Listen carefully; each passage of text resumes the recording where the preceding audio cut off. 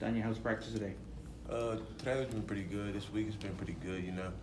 After you have a loss, you know, some coaches say that's the best thing for a team, you know, because it humbles you. It makes you go back to the basics. It makes you regroup. Jamal was trying to tell us you guys are a little bit hungry this week. Yeah. Is that the mood like with the guys? Oh yes, sir. I mean, you never want to start the season 0-1, but what's worse than 0-1, 0-2, and you never want that. How do you view this matchup against Texas State? What are the things their offense does well? Come again? The Texas State offense, what do you have to be prepared for with them? They got a good quarterback, transfer from two big schools. They got good receivers that make plays. Their running backs they got two running backs that are real shifty. They create lanes for themselves. We just it's the same thing every week. We gotta execute the plan that we have, and that's what it comes down to, execution. What was your reaction when you saw that they beat Baylor? I gotta give them their props. They went to another team's home stadium and won a season opener. You can't take nothing away from them. You gotta give them their props. This is a trophy game for you guys. Does that add any extra juice to this one or bring anything to the table? We try to view every game the same. A game is a game. It's the same thing as practice, but this time we got more fans watching. How about trying to bounce back from the Houston loss? Is that, what's it been like, the mentality in practice this week of sort of erasing that? For some people, like myself, you could get carried away with winning. And, when you lose, it humbles you. It keeps you grounded. Nobody ever likes to just keep losing. That's never what you want to do. But, when you take one and you can learn from it, that's good. Donyai, how would you say the defense played in week one?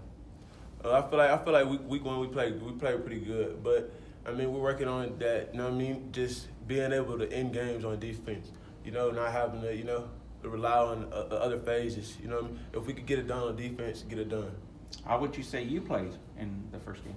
I feel like I did pretty good, but it's always room for improvement. I still got to go back and correct some of the stuff that but it's just always going back, sharpening the tools that you got in the toolbox. What are some of those things you want to correct? Just like my eyes, that's really the main thing. My eyes, having my eyes in the right spots at the right time at all times. You were able to get in the backfield for a couple of pretty disruptive plays. What was the key to kind of creating some havoc from your individual perspective? It's just executing the plan that the coaches are giving us. That's all it is. You can call any play you want. You can call anything, but it's all about execution. You can have the best play with the best offense that they're about to run, but if you don't execute it ain't going to look like that.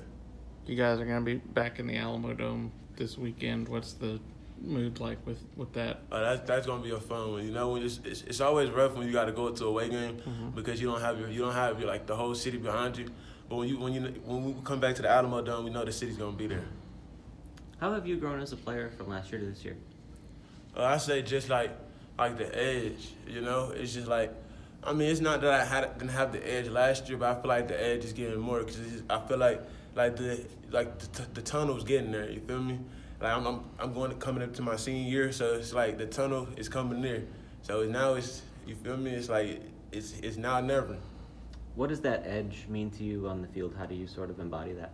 It's just like me and my brother.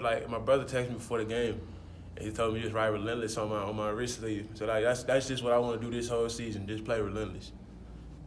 Whatever I'm doing, pass rushing, being in coverage, whatever I gotta do, just be relentless. Donyai, how good can the defense be? It seemed like they played pretty well week one. What's the ceiling for how good this defense could be? Our ceiling is just execution. That's we know when we execute 100%, we're great defense, and we know when we execute 100%, we put our team in a good position.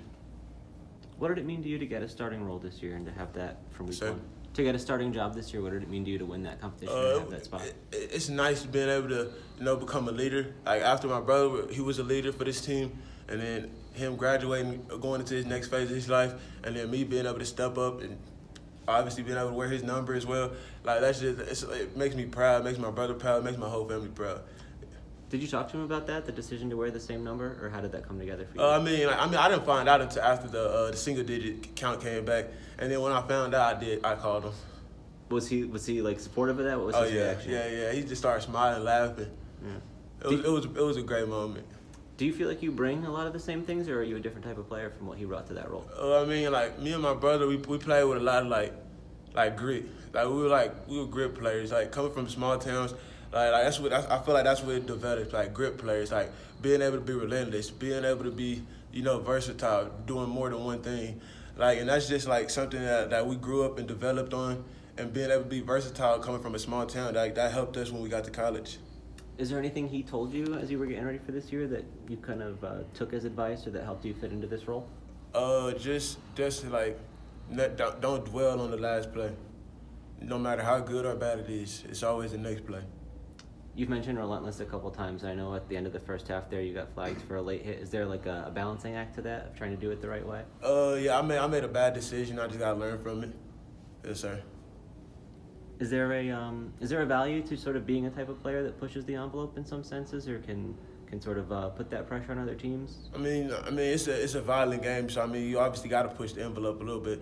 But it's just like knowing situations, and I made a bad decision in that situation. Gotcha. Cool. Thank you.